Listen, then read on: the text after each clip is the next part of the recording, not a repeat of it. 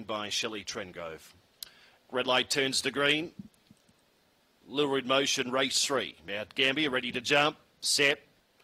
Racing off the inside, Simeon Star began brilliantly. Compton Amy quickly away. Now, Maybe Wrong's got a check there around that first bend. The favourite, it's out the back, passed by Starlight Gemma. Simeon Star, 5 lengths in front of Compton Amy. Another 5 away, Starlight Gemma.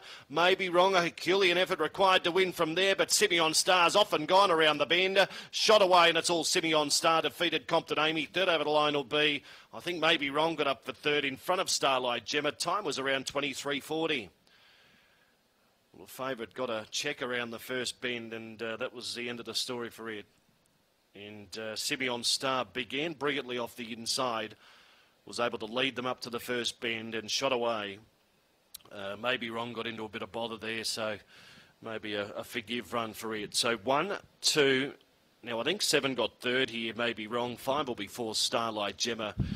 1, 2, 7 and 5 here in 23:42. Maybe Wrong trained by Shelley Trengove. The favourite in the race, Simeon Star, trained by William Wilson. So those numbers now in the frame. 1, 2, 7, 5, 3 3/4, 1 1/2.